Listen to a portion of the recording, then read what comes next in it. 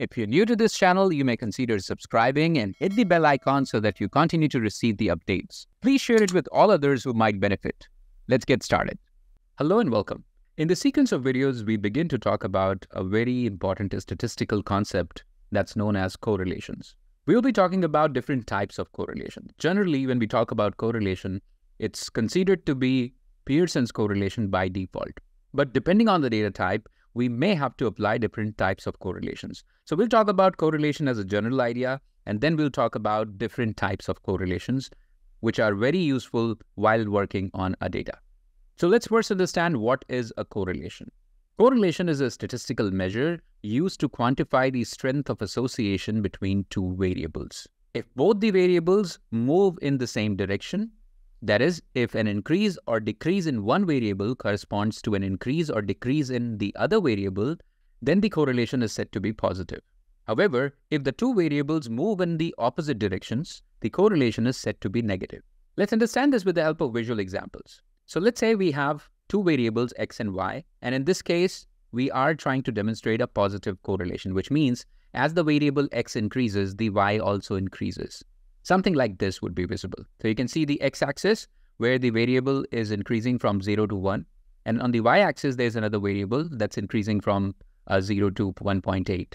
The numerical values are not important. What's important is, are they moving in the same direction? As x increases, y also increases. If that's the case, then we are talking about a positive correlation.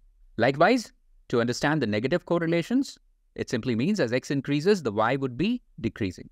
And to see it visually, this is how it looks like. So in this case, you can see as x increases from 0 to 1, y is decreasing from 1 to negative 0.75. So this is leading to a decrease in the y variable as x increases. That's why the relationship is negative. Now let's talk about the most popular type of correlation. It's almost synonymous with the name of correlation. When you say correlation, a lot of people would have this in mind. That's Pearson's correlation. What does a Pearson's correlation look like and what does it capture? So it's denoted by a symbol that's lowercase r. It's a numerical measure of the linear relationship between the variables x and y. Important here is to note we are talking about a linear relationship. And that's something which we need to emphasize all the time when we are interpreting Pearson's correlation. Now this r is calculated as a ratio of covariance of x and y divided by the standard deviation of x and standard deviation of y. In a basic statistics course, you have already studied about variance and standard deviations. So when it comes to one variable, we talk about variance. When it comes to two variables, paired variables, we talk about covariance. So Pearson's correlation is a scaled form of covariance. And if we simplify, if we put the values of covariance and the standard deviations in this formula, we'll end up getting something like this. So this is a simple formula for calculating the Pearson's correlation coefficient. We'll show you an example in some time where we'll perform these calculations. Now the xi and yi values here represent every single data point, paired observations, and x bar and y bar represent the averages of these two variables. Let's move on to discuss the properties of Pearson's correlation coefficient. So the first property of the Pearson's correlation coefficient is that it always ranges from -1 to +1, +1. And both values could be inclusive. When the value is exactly equal to 1, we can say there's a perfect positive correlation between x and y. When this value is equal to -1, we can say there's a perfect negative correlation between x and y. And when this value is 0, the two variables x and y are called uncorrelated variables. But these are extreme cases. To just get an exact 1 or an exact -1 or 0 is an extreme possibility. You often would have these values in a range. And broadly speaking, the range lies between -1 to 1. Now, what we call a strong or weak or moderate relationship depends a lot on the context as well, but we'll give you some broad guidelines as to how the correlation coefficients are supposed to be interpreted. So generally, if the value of r is greater than 0.8 positive, we can say there's a high degree of positive correlation. If this value is less than -0.8, we can say there's a high degree of negative correlation. In general, you can refer to this table. So if the absolute value of r, this Pearson's correlation coefficient, is less than or equal to 0.3, it's considered to be a weak correlation. If this value of r is less than or equal to 0.8, it's considered to be a moderate correlation. And if the absolute value of r is greater than 0.8, which means it could be positive or negative in terms of absolute value, it's considered to be a strong correlation. Now, like I said, this depends a lot on the context as well. When you're studying psychology and social behavior, a relationship to the extent of 0.5 or 0.6 could be considered a strong correlation. But when you're dealing with machines and systems which are pretty deterministic, then even a 0.8 could be just an okay-ish correlation. You may be looking for even better correlations. So this is just a broad guideline how to interpret the Pearson's correlation coefficient. Now let's move on to a generic example with respect to varying values of the correlation strength. So we can look at this picture now. It tries to depict visually what a strong or moderate or weak correlation means. So when we talk about a strong positive correlation, we are referring to a scenario where if we try to fit a line between X and Y, these points will be pretty close to the line. Perfect one would mean that all these points are on the line. But if the points are pretty close to the line, it indicates that the correlation is strong. When we talk about a moderate positive correlation, we are talking about the points being somewhat close, but not as close as you had in case of a strong positive correlation. And when we talk about a weak positive correlation, the points are relatively more apart. So is the case with negative correlations. A strong negative correlation would mean that the points are sloping downwards. If you try to fit a line between X and Y, which is called a regression line, you would see that the points are relatively closer to this line. And as we move on to the moderate and weak options, the points keep distancing themselves from the line. So this in a nutshell is the summary of graphical representation depending on the degree of association between the variables. Another very important property of Pearson's correlation is that it's independent of change of origin and scale. What does it mean? So by default, we assume that the origin is 0, 0. In coordinate geometry, that's what we follow. But even if you shift the origin to another point and you modify the values, let's say you multiply a value with a certain factor or divide it by a certain factor, the correlation coefficient remains unaffected. We will demonstrate this in the hands-on piece as well. The correlation is independent of origin and scale. This is a very important property of Pearson's correlation. Next, we move to the hands-on section where we'll try to manually calculate the correlation coefficient and also see how this works in Python. But let's just understand what's the example like. So we have two variables with us, sunlight exposure and vitamin D. In general, it is believed that if you have a good exposure to sunlight, your vitamin D levels would be intact. So ideally, we expect a positive correlation between these two variables, but we'll check for the given case, what does it look like? So we have some data. These are 10 observations of sunlight and vitamin D levels. And now we are going to check if there is a positive correlation, is that a strong correlation or a moderate or a weak correlation? We'll interpret that as well. Now for correlations, first thing that's very important to check is that do we actually visually see a linear association or not? Why is that important? If you remember the definition of Pearson's correlation, it talks about quantifying the linear relationship between the variables. So if the variables are not linearly associated to begin with, there is no point checking Pearson's correlation.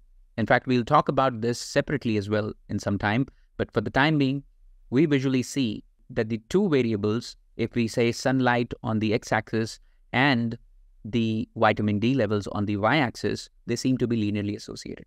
So now we move on to calculating the average values for x and y. X is the sunlight exposure and y is vitamin D. To get the average, we have to add all the numbers and then we have to divide it by the counts. So for x variable, we get the average as 25. And for y, it's approximately 27 or 28. We'll take it as 27 in this example and proceed with the calculations. So here's our data. Here's the table where we are going to perform certain operations. We have x and y raw values here. We first have to subtract the average of the x from every single observation. So it's kind of an xi minus x bar. That's what we are doing here. We do that and then we do a sum total. In this case, the sum total, because of the positive negative signs, comes out to 0. Then we do y minus y bar, which means subtract the average of y, which was 27, from every single value of y, and we get a sum total, which is 6. Now for every single row, we have to do a x minus x bar square. So when we do that, we get these values, and the sum of all these x minus x bar squared values added up is 368. Similarly, the sum of all the y minus y bar squared values added up is 334. And then we also do a product between x minus x bar and y minus y bar. So when we do this, we get the numbers like this. Next, we're going to use these values in the formula. So to recollect, this was our formula. So we have to do a summation of xi minus x bar multiplied by yi minus y bar in the numerator. And in the denominator, we have the square root of sum of squared values of xi minus x bar and yi minus y bar. We have all these pieces captured in the previous table. We just have to plug those here. And if we simplify this, we'll get the answer, which is approximately 0.91. Now, if you remember, anything above 0.8 is generally considered to be a strong correlation. And in this case, the value is actually greater than 0.9. So this is a strong positive correlation. That's what we can say. Now, let's say if we have to perform the same calculation in Python, how would we do that? So of course, we'll have to give the data as the input, but the calculations would not be done manually. There would be methods available in Python libraries like NumPy. Even in Pandas, we have methods which calculate correlations directly. So in this case, we are going to use the NumPy library of Python. We are importing it as NP. And then we have an array. These are the same values that we saw in the raw data earlier. So these are the values of sunlight and these are the values of vitamin D.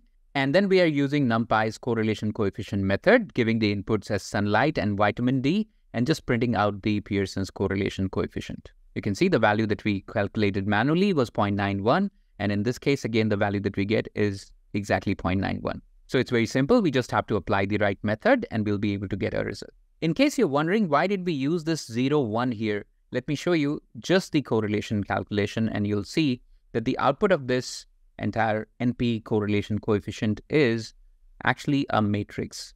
It's a two-dimensional matrix. So 0, 1 represents the row 0 and column index 1. We could get it like this, or we could have also written 1, 0, which is the row with index 1 and column with index 0. That's one and the same thing. The correlation matrix would be symmetric. So this is just the indexing on the correlation matrix, but you get the identical value. Now let's move on to discuss the key assumptions behind Pearson's correlation, and these are very important. Without satisfying the assumptions related to correlations, we will not be able to get the right interpretation. So let's understand these. First of all, there has to be a linear relationship between the two variables. This is a primary prerequisite. Second is that the data from both variables should follow a normal or nearly normal distribution. We should not have the outliers present in the data. That's the third assumption. Because when you have outliers present in the data, they may distort the normality of the data. Fourth is that the observation should be independent. So each XY pair that we are considering has no connection. These are independent observations. And lastly, the data that we are measuring should be captured at least on an interval or a ratio scale. So there are different scales at which the data is measured. So there is nominal, where there is no interpretation of a number as such. Then we have ordinal, where we talk about an order between the values. Then comes the interval and ratio. So for correlations, it's recommended that data should be continuous in nature and should be at least interval or ratio scale data. Next, we'll be talking about why correlation should not be interpreted as causation. A word of caution related to correlations is that we should not interpret correlation as causation. This simply means if two variables are correlated, it does not mean that one variable causes the other. Correlation measures the strength and direction of a linear relationship between two variables. Causation implies cause and effect kind of relationship between the two variables. A correlation between unrelated variables would generally not imply causation because the relationship might be just a coincidence. Let's understand this with the help of an example. Let's say we are trying to study a correlation between children's ability to read and their shoe size. Now, it is quite possible, on an average, you may observe that the children with larger shoe sizes tend to achieve higher reading scores. But are we trying to say that it's the larger shoe size that causes the reading ability to improve? Could there be a connection like that? The answer is no. Why? Because there could be many other factors that play a role. For example, how the age is changing. As the child is growing, the child would begin to read better. And of course, the entire body grows, so the feet would also grow. So shoe size and reading ability are not causing each other. It's another factor that's driving both. In the next video, we'll talk about a very important study that's done on correlations that's known as the Anscombe's Quartet. Okay, so we'll talk about Anscombe's Quartet now. This is a very interesting study carried out in the year 1973 by a scientist by the name of Francis Anscombe. And this is still date a very important study whenever it comes to interpreting correlations. The interesting part is that there were 4 different data sets that were collected. These data sets had identical descriptive characteristics. For example, if you had a pair of X and Y, the X bars and Y bars of all the 4 data sets were identical. Their variance was identical. Their extent of correlation and linear association was also identical. Now, these are the 4 data sets that were collected.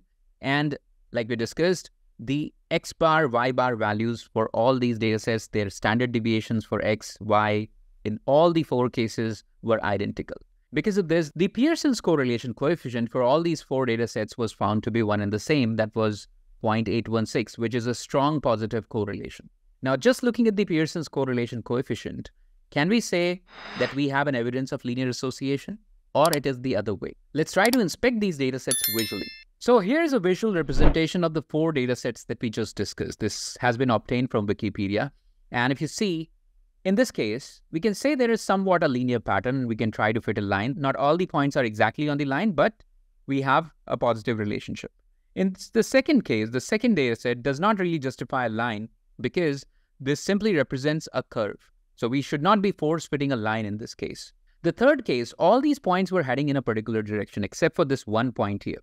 And this one point is trying to pull the line towards itself. That's why the slope of the line changes. And that's where we say correlations are sensitive to the presence of outliers. Look at the fourth example. This line was almost a line parallel to y-axis. There's no point other than this one point which has a different value of x. All the other points have the same value of x, so all these points were parallel to y-axis. But because of this one point, we are able to fit a line like this. So in all 4 cases, you have the same equation of a regression line or same Pearson's correlation coefficient, but it does not mean the variables are linearly associated. The way we should approach it is the other way. We should first visually check if the variables exhibit a linear relationship, then it's wise to interpret the correlation coefficient. That's pretty much about the Pearson's correlation.